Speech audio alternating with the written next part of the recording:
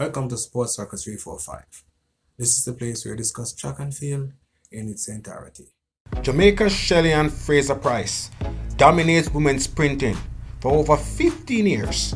In a recent interview, the 5-time world champion and 8-time Olympic medalist reflects on the legacy, motherhood, retirement plans, and life lessons.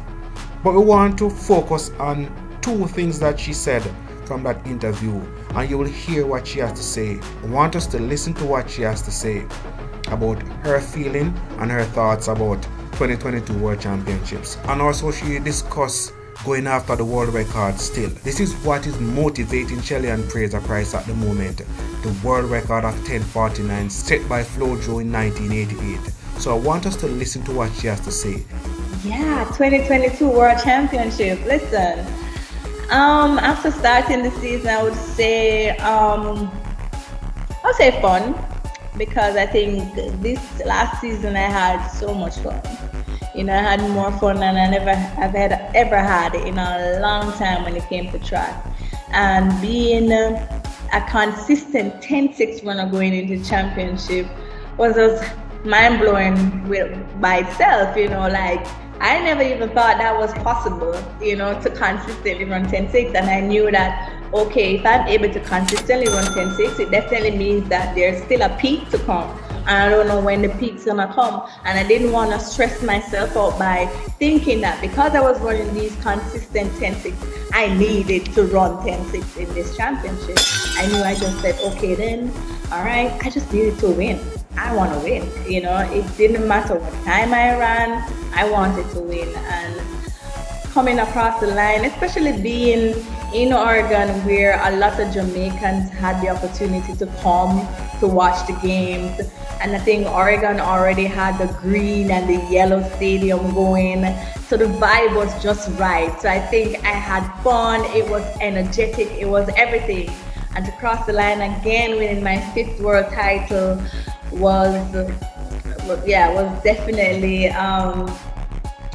one of those record-breaking moments for me. And adding to the title, adding to just the story and the legacy of just creating your own narrative and, you know, finishing on your own time and, you know, not allowing persons to dictate what you do and when you do it. And, you know, if you're able to believe something, it doesn't matter if anybody else goes with you, as long as you are willing to go the distance, you know, to prove to yourself beyond a reasonable doubt that you are more than, you know, what persons say or what you even believe for yourself. Because I definitely believe I can run 10-5, and once I run 10-5, I know 10-4 is possible. So it's almost like I'm chasing this legacy of outdoing me, you know, of putting myself in a position where I can evolve and become extraordinary at just my own, you know, goals. Well, there you have it. Shelly Ann Fraser herself speaking, and that her main aim and focus right now, because she has won it all. The only elusive thing that there is the world record of 10:49 seconds. She also made it clear that she is trying to outdo herself and not a person per se. This would be one of the greatest achievement if she can break the world record of 10:49 seconds. Also one of the hardest record there is that is to be broken. To run 10:49, to actually run 10:50s is a feat that only one other human, and that is Elaine Thompson, have done it so far.